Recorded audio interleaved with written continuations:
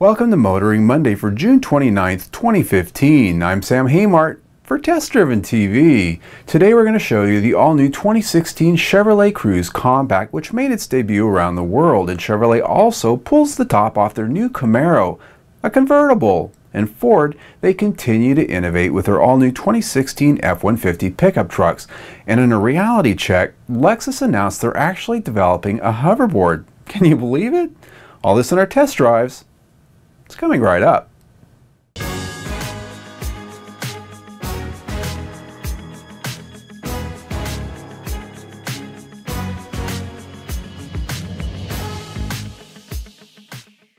In a huge big reveal this week, the 2016 Chevrolet Cruze arrives, larger and lighter than before, yet packed with a lot more technology.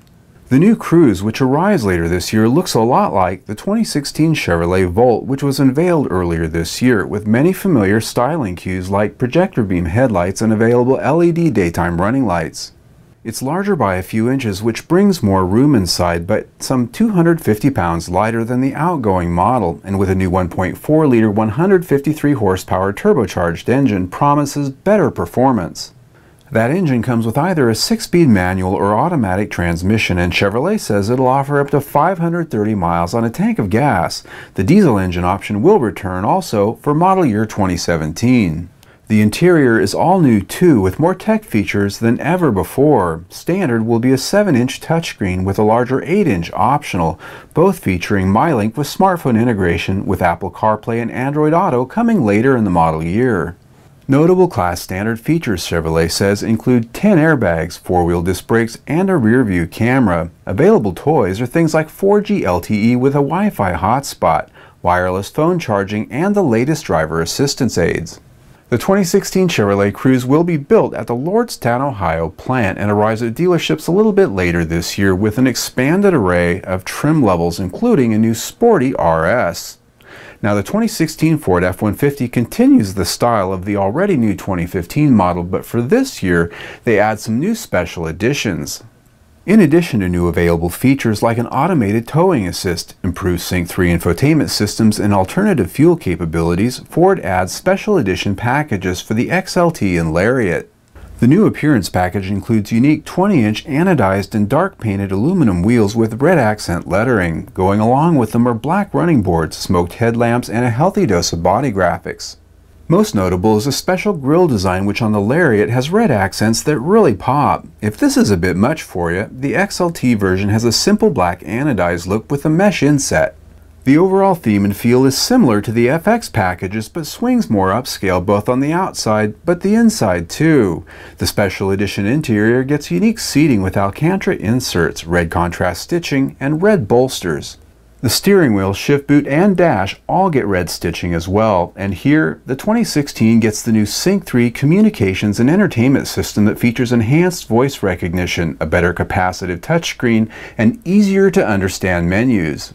The new 2016 Ford F-150 will arrive at dealerships very soon. Pricing for them as well as the new option packages will be announced closer to that time. Chevrolet lifted the lid off their all-new 2016 Camaro, showing the convertible version for the very first time. The all-new 2016 Chevrolet Camaro convertible brings with it a number of key distinctions from its crosstown rival, the Ford Mustang. For one, the power top will be fully automatic with release latches that don't require manual operation. It can be opened and closed at speeds up to 30 miles per hour and can be operated remotely from the key fob. When the top is down, and like the Mustang, it stows sleekly underneath a hard tonneau cover for a much more refined and upmarket appearance, though this arrangement does likely come at the cost of less trunk space. The cloth surface top itself, when up, mimics the Camaro's roofline and features a multi-layer construction with both acoustic and thermal barriers for comfortable and quiet driving all year round. The interior is much akin to that of the coupe in design, the rear seat getting a tad bit narrower and tighter to make room for the power top's mechanism. It doesn't appear, however, to give up that much space though. Chevrolet says the new Camaro convertible has a body structure stiffer and lighter than before by at least 200 pounds, and while we'll have to wait to judge when we drive one, should offer equivalent handling to the coupe. Now, the 2016 Camaro convertible will arrive a little bit later after the coupe, with pricing to be announced closer to that launch in calendar year 2016. In our test drives this week, I got a bit of a suntan out on the mother road Route 66 in the 2015 Volkswagen Beetle convertible. We tested the base model 1.8T, which is where the news is this year, as it has an all-new turbocharged 4-cylinder base engine replacing the old 2.5-liter 5-cylinder. The outcome is a more sportier feel in driving and much better fuel economy. Our drive on Route 66 allowed for some fun and touristing, which is really what this car is about. We did get some good drive testing in though, that really gave us a feel for how well buttoned down this pleasure cruiser is, and we weren't at all disappointed. Now you can get your kicks with us on Route 66 and watch the entire test drive review by clicking on the link down below in the information section or on our website, testdriven.tv. In our reality check segment this week, the futuristic hoverboard's been in magazines, comic books, and movies for decades, but the consumer always been left out of the loop. But finally, Toyota's luxury brand Lexus says they've partnered with what they call world-leading experts in superconductive technology to create one of the most advanced hoverboards ever developed.